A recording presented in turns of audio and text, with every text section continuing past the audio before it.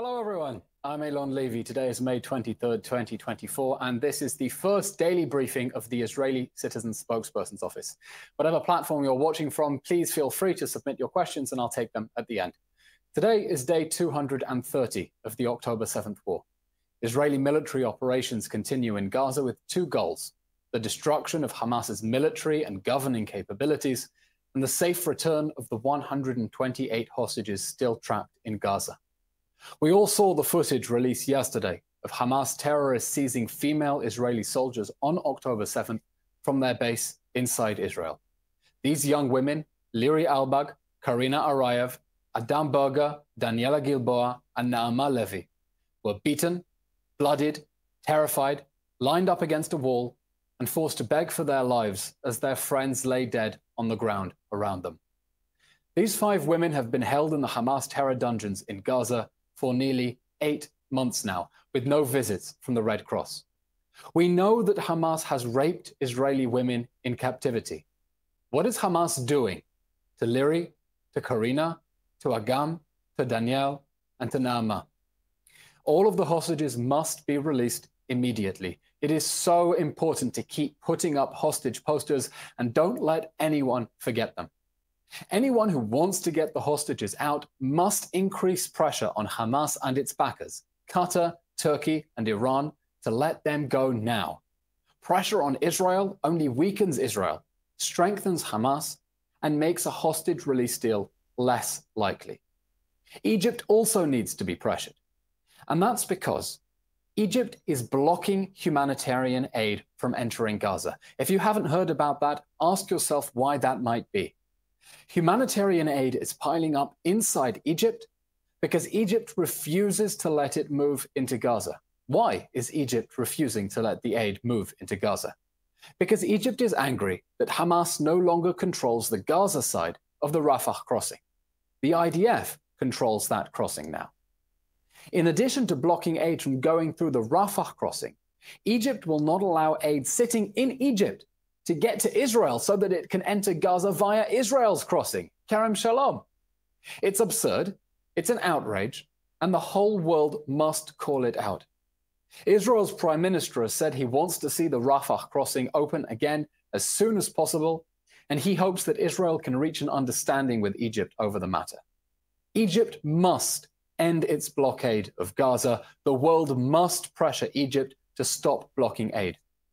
Meanwhile, Israel has been sending enormous amounts of food into Gaza, even as Hamas continues to fight.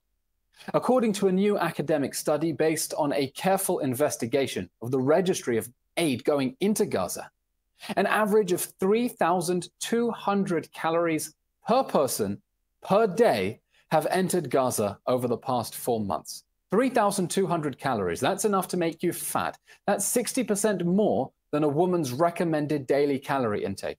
It's easily enough for 3 meals a day and a lot of dessert. Just yesterday, 298 trucks were transferred from Israel to Gaza via the Kerem Shalom and Erez crossings, mostly food, and it's far more than went in before the war. Israel's crossings to Gaza are open, even though Hamas continues to attack them. According to the UN's own figures, far more food is entering Gaza now than before the war. Israel doesn't have a policy of starvation. It has a policy of flooding Gaza with aid, even after Gaza flooded Israel with terrorists. Israel is facilitating the entry of unlimited quantities of food, water, medicine, and shelter equipment into Gaza, even as Egypt blocks it, and even as Hamas continues to attack the crossings. Israel is letting in aid by air, land, and sea as much as the world wants to send in. It is outrageous and frankly criminal that international actors are trying to sell you a mirror image of reality, claiming that Israel is blocking aid or trying to starve civilians in Gaza. That's a lie, based on Hamas propaganda, and you need to call it out. If so much food is entering Gaza and it's not reaching the people who need it, the question must be asked, and I hope the director of the World Food Programme, Cindy McCain, who's been spreading this lie, asks that question: where is all the food going? The US military installed a floating pier off the coast of Gaza, working together with the Israel Defense Forces to make that possible. Aid has entered Gaza from the pier. But on Tuesday, the Pentagon spokesman, Major General Patrick Ryder, said he doesn't believe that any of that aid from the pier had actually reached the people of Gaza. And that's because since the start of this war and before, Hamas has been stealing and hoarding aid while waging war against Israel, sending that aid. And UN agencies are covering that up with zero accountability from your governments around the world. That must change. Finally, a word about the diplomatic front. Ireland, Norway, and Spain are encouraging the next October 7th massacre. They are telling Hamas that barbaric atrocities work, and they are repaying them. After the Hamas rapist regime used Gaza as a base for crimes against humanity on October 7th, Ireland, Norway, and Spain have decided to reward them by recognizing a Palestinian state that does not exist. I wish I were joking, but this is what is happening. Ireland is encouraging Hamas to abduct more Jewish babies. Norway is encouraging Hamas to rape more Jewish women. Spain is encouraging Hamas to burn more Jewish families. The ashes of the victims of the next October 7th will be on the hands of the Irish, Norwegian, and Spanish leaders who are telling Palestinian terrorists that burning Jews alive is a good way to make progress.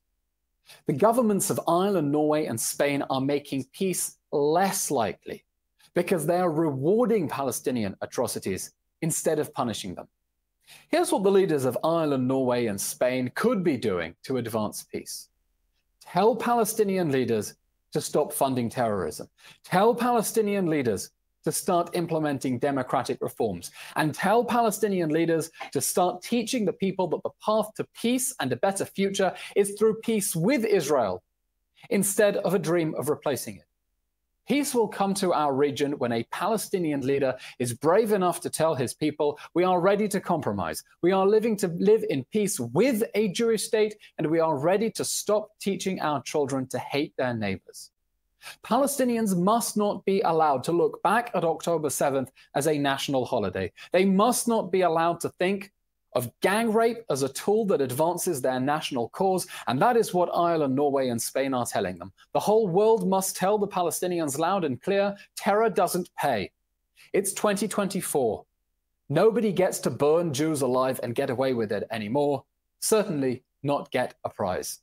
Friends, keep putting up the hostage posters. Keep lobbying for more pressure on Hamas's backers, Qatar, Turkey, and Iran, to demand that Hamas let the hostages go now. Tell Egypt to open the Rafah crossing so that aid can flow into Gaza, and tell Hamas to stop stealing it. Remind world leaders that peace comes through compromise and not through rewarding and encouraging terrorism. Stand up to the campaign of lies against Israel, because we cannot let that campaign win.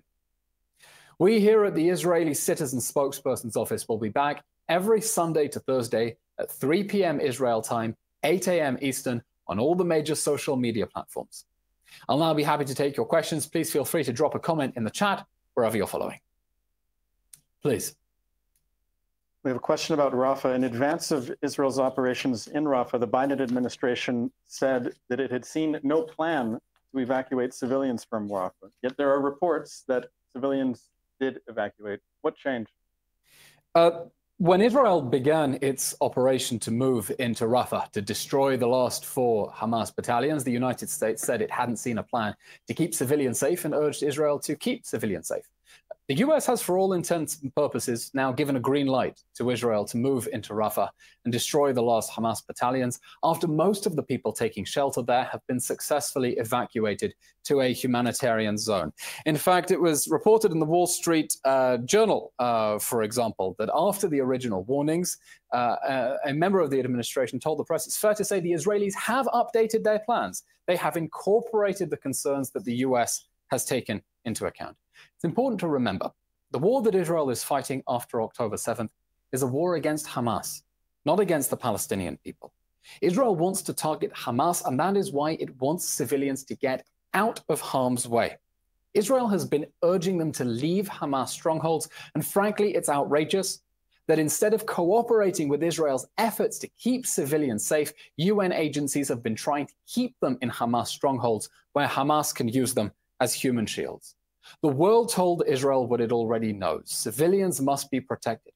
But you can't tell Israel not to attack Hamas in Rafah because civilians might be hurt, but then say that Israel can't help civilians get out of harm's way. And to date, nearly 1 million Palestinians have been safely evacuated out of Rafah to the humanitarian zone, mostly doing something the world said wasn't possible, but Israel knows is possible: to get civilians out of harm's way so we can go after the monsters who are responsible for October 7th. And I have every confidence the Israeli military will continue working as much as it can with international actors to try to keep civilians out of harm's way so we can go after Hamas and destroy the military machine that has been consistently threatening another October 7th massacre. You don't put out 3/4 of a fire.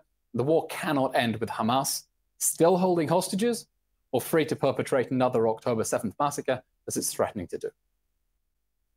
What is Israel going to do about the International Criminal Court potentially seeking warrants for the arrest of the Israeli Prime Minister and the Israeli Defense Minister? Is Israel concerned about this, or is Israel dismissing news? First of all, the ICC has no jurisdiction over Israel or Israel's leaders, and that's because Israel isn't a signatory to the Rome Statute. This is a court set up through an international treaty to which Israel has no part, it has no jurisdiction, and it has no authority over Israel. Now, of course, the request for arrest warrants is an act of political theater. If you need any evidence, Israel's defense minister found out that the ICC prosecutor is seeking his arrest through CNN. That is not a way that a professional legal court works. That is a sign of a political witch hunt. But take note, not only is the equivalence drawn between Israel's leaders and Hamas absurd, because Israel is fighting to prevent another October 7th massacre, while Hamas is fighting to perpetrate another October 7th massacre, because Israel is a democratic country fighting a jihadi death cult, while Hamas is a jihadi death cult. The accusations themselves are totally absurd. The ICC prosecutor wants to stop Israel's leaders on charges of extermination.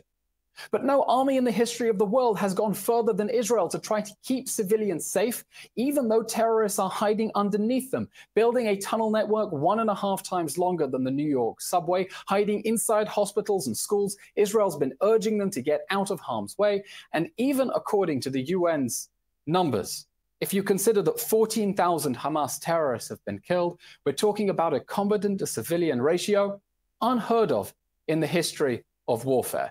Israel didn't go in all guns a-blazing into Rafah. It spent time urging civilians to leave. That's the opposite of extermination. That is what you would expect a professional, law-abiding army to do to uphold its obligations. Obligations that Israel is upholding in fiendishly difficult circumstances where no country has ever tried to implement humanitarian law, where terrorists are so systematically abusing it. Take the allegation of starvation again. Nothing could be further from the truth. Since the beginning of the war, over 500,000 trucks of humanitarian aid have entered Gaza, mostly carrying food. As I said earlier, a new study finds since the beginning of the war, 3,200 calories per man, woman, child, and baby every day going into the Gaza Strip. Israel's facilitating unlimited quantities of aid into the Gaza Strip, even as its crossings come under fire. Instead of blocking aid, Israel has opened 3 new land crossings, built a new sea pier together with the United States, and facilitated airdrops of aid into the northern Gaza Strip. We need our supporters to push back against these ridiculous allegations, not only the false equivalence drawn between Israel and the Hamas death cult, but against these accusations which show this is a continuation through legal means of the ongoing political war against Israel, by those who do not want Israel to defend itself, who want to abandon the hostages in the hands of their rapist captors, and who want to leave Hamas on its feet, free to fight another day and perpetrate another October 7th massacre. How is Israel reacting to the death of the Iranian president in a helicopter crash? Does this news affect the way that Israel looks to Iran and the threats surrounding Israel? Israel hasn't responded to the death of Iran's president in a helicopter crash. I think many people here in Israel were frankly appalled to see the UN Security Council holding a minute's silence in memory of the man known as the butcher or the hangman of Tehran for his role in the execution of political dissidents, Iranian political dissidents, in the immediate aftermath of the Islamic Revolution. Let's remember that in Iran, the president is elected after careful selection by the supreme leader, who controls all political power. It means the president in Iran takes orders, by and large, from the supreme leader who controls the IRGC, doesn't have much wriggle room, but is ultimately an extremist figure who, over the last years of his presidency, was working to expand Iran's aggressive campaign of imperial control around the Middle East. And that is why Israel now finds itself under attack on 8 different fronts. This isn't a war between Israel and a Palestinian terror organization. It is a war between Israel and Iran's proxies. Israel is under attack from Hamas in Gaza, from Iran-backed terrorists in Judea and Samaria, from the Iranian proxy army in Lebanon, Hezbollah, which joined this war on October 8th, from the Iran-backed Houthi pirate rebels in Yemen that have been firing missiles at Israel, from Syria, from Iraqi militants in Iraq as well, directly from Iran with an unprecedented attack of 350 ballistic missiles, cruise missiles, and drones, and in the diaspora as well, where Iran has been trying to sow chaos and encourage political violence around the world. That strategy is not going to change, whoever is the president in Iran, and we need international pressure on Iran to isolate it, to choke off its funds, and stop Iran trying to sow chaos and instability in the Middle East, and to back the forces of stability. Israel, together with its neighbors and the so-called moderate Sunni states, we had an excellent process with the Abraham Accords, normalization with the UAE, with Morocco, with Sudan, with Bahrain, and we need to see that process continuing in order to contain Iran's aggression in the Middle East, whoever the next president is. And our last question is, what should people be doing in their own communities to stand up for Israel? We need you to have difficult conversations with your friends outside the Jewish community. It's not enough to hit like, to hit follow, to hit share of content on social media. We need you to have difficult conversations with people who aren't necessarily fans or friends of Israel, because people still can be persuaded.